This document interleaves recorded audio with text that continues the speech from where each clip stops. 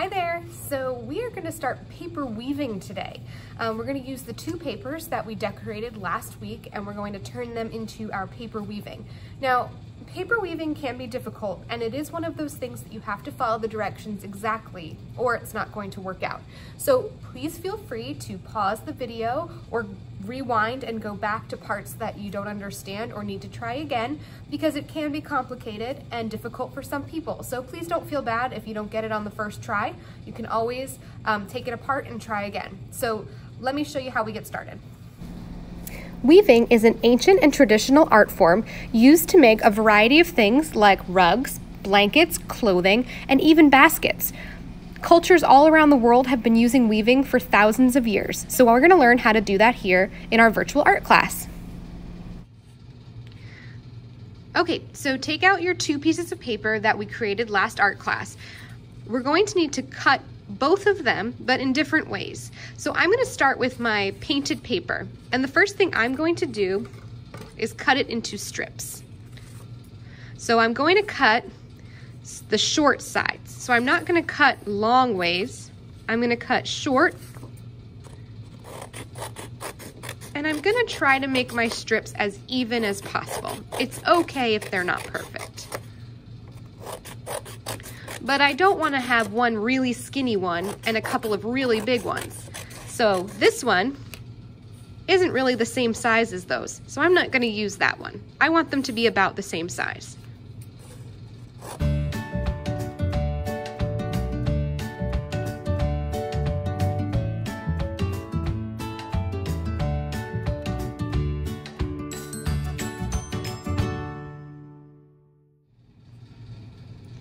I'm going to turn the second piece of paper into a loom. A loom is a tool on which one weaves. So the loom that I'm making is going to be out of paper, but a lot of times artists who create weavings using string and yarn and thread will have a big wooden loom. Here, I'll show you a picture of what one looks like.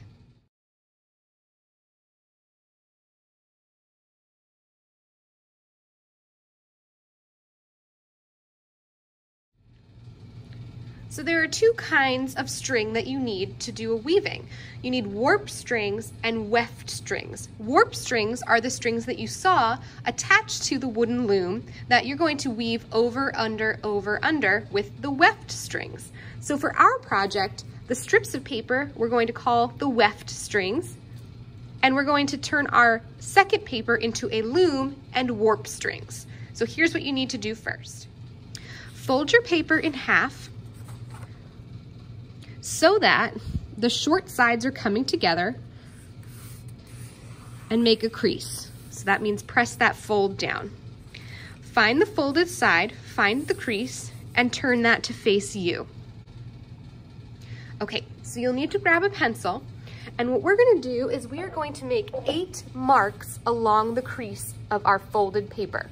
Now it's important that when we fold our design inside, because if I try to do what I'm about to do on this side, it will be very hard for me to see with all of my colors and patterns here. So I'm going to refold, make sure that the folded part is facing you. That's very important. And I'm going to make 8 marks. 1, 2, 3, 4, 5, 6, 7, 8. I'm going to try to make sure that those are spaced equally, but it's okay if they're not perfect. What you definitely don't want to have is all of your 8 marks squished onto one corner of the paper. Try to spread out the 8 marks all the way across. You also don't want to put your marks right next to the edge of the paper. You want to leave some space between your pencil and the edge of the paper. So take a look at how I've made mine and go ahead and add those marks on your paper. Okay. Next, I'm going to flip the paper around and have the open side facing me. This time, I'm going to start at the corner. I'm going to move my pencil up about 1 inch. So let's take this part of your thumb, lay it down next to your paper, and make a mark right at where your thumb starts to curve back towards your hand. Okay, I'm going to do the same thing on the other side. Using my thumb, find where my thumb curves back towards my hand, and make a mark on my paper there. If you have a ruler at home, you could do this with a ruler, but if you don't have one, using your finger works just as fine. Now I'm gonna do the very best that I can to connect those two dots with a straight line. It's okay if it's not perfect. All right.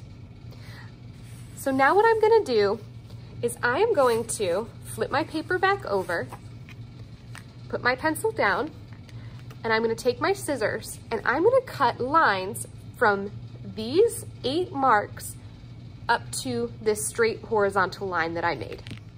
So watch carefully, because if this part isn't right, then your weaving is not going to work. So I'm going to carefully take my scissors. I'm gonna cut in as straight of a line as I can until I reach this horizontal line and then stop. We are not cutting anything off of our loom. This is gonna stay together. It's just going to have lines cut into it. Now I'm gonna move on to the next one, starting at my dot, cutting all the way up to the line and stop.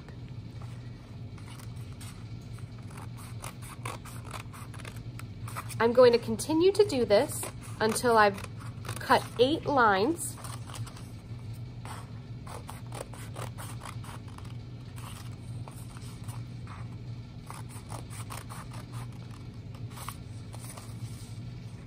Two more. Again, it's okay if they're not perfect. All right.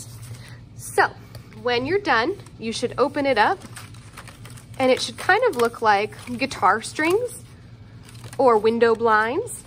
If you have any pieces that are falling off, or if you have any loose strips, that means you haven't done something correctly. Let me show you what it looks like if I cut it the wrong way. Okay, if your paper turns out like this, kind of looks like a broom or a brush or grass, this is not going to work. So you're going to have to grab a new piece of paper and try again. If this happens to you, pause the video, rewind to when Mrs. A gave the directions earlier, and try again until you have a loom that looks like this. All right, we're gonna talk about the actual weaving process now. Weaving is a pattern, and the pattern we use for weaving is over, under, over, under. So as you're working today, keep repeating this pattern to yourself. Over, under, over, under. All right, now that you have your loom and your weft strings, we're going to flip this over again to the blank side. It's just a little bit easier to see what you're doing when you have the white instead of all the colors that we made. I'm gonna take one of my strips of paper. I'm also going to flip it upside down. Now I did my painting on green construction paper, which is why you see green here. But if you created your paper artwork on 2 white pieces of paper, the opposite side would be white. So for mine, I'm gonna take my first strip. And remember that weaving is an over, under pattern. Your strip is gonna go over and under all of these slits that you cut into your paper. So I'm gonna start by going under. I'm gonna take my strip and I'm gonna go under and then over, under and over, under and over. You might notice how Mrs. A is grabbing the paper as it comes through to make it easier. I'm lifting up the strips, going over, under, over, under. If you have done this correctly, the last 2 on the outside will match. So since I started with under, I'm also going to end with under. I'm gonna push this all the way to the top, as far as it will go. And then I'm going to grab another strip. Again, we're working with the backs of our papers facing us. For the next strip, I'm gonna do the opposite of what I just did. So if I ended with under, the next thing I need to do is over. So I'm gonna go over this first strip here. I'm gonna use my hands to pull up the second one to go under and then over. Under and over. Under, over, under, and over. All right, friends, check my work. Are the ends of my strip matching? Yes, they are. That means that I've done this correctly. Let me show you some examples, mistakes that happen when you're weaving. And it's okay if they happen to you because you can just pull the strip back out and try again. All right, so my next strip, I want you to think about what I might be doing wrong as you watch me do this.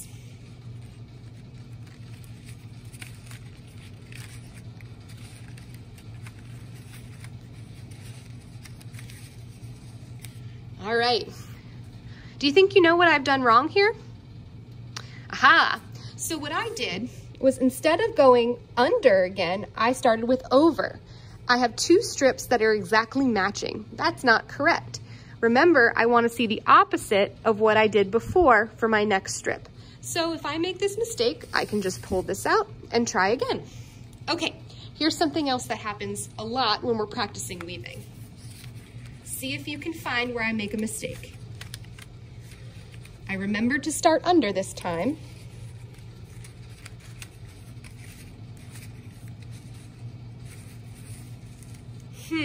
Something's not quite right there either. Do you think you know what it is? You might have noticed that I started with under, but I ended with over. So something's not quite right here. Let me go back and look at my strips. Aha! I have accidentally gone over 2 strips in a row. So I can just take this out, or I can pull it back to where I made my mistake and fix it from there. That way I don't have to start all the way over again. Under, over, over, and under. All right, so now I'm gonna again scooch it all the way up to the very top. And what you start to see, kiddos, is a checkerboard pattern. So if you've done this correctly, you should be able to see a checkerboard pattern of your strips, the weft strings and the warp strings. All right, I'm gonna keep weaving here so that you can see what it looks like when it's done.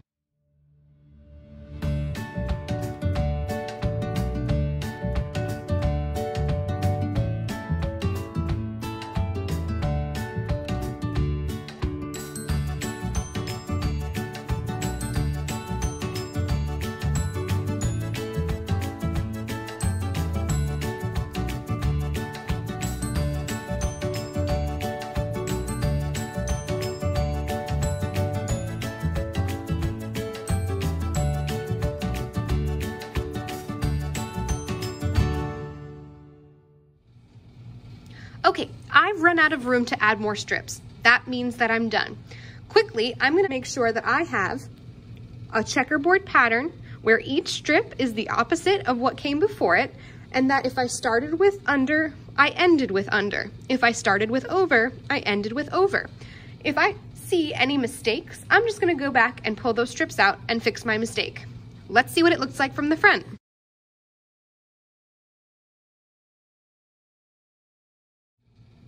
When you're completely finished with your weaving, you can take a little bit of glue and put a dot of glue under all of your strips. That way they don't fall out. Otherwise, you're all finished, and now you know how to weave. Great job.